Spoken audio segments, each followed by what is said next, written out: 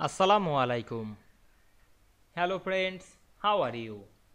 Welcome back to my another video. In this video, I am going to show you how to highlight text in Microsoft Publisher. Let's get started. Firstly, we have to open a Publisher document and take some text. Now we want to highlight text in this Publisher document.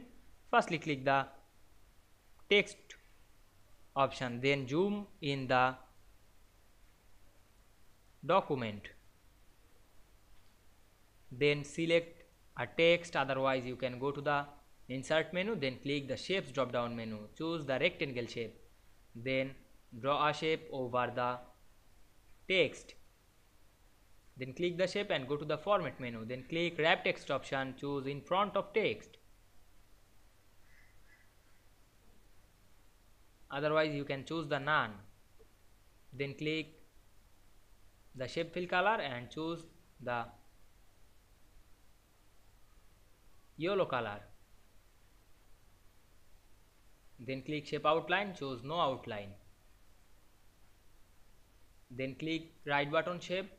Otherwise go to the format menu, then click bring backward, send backward, then click send to back, then zoom out the document. Now we can see we highlight text in this publisher document very easily. I hope you enjoyed the video. Please like, comment, share and subscribe my channel. Thanks for watching.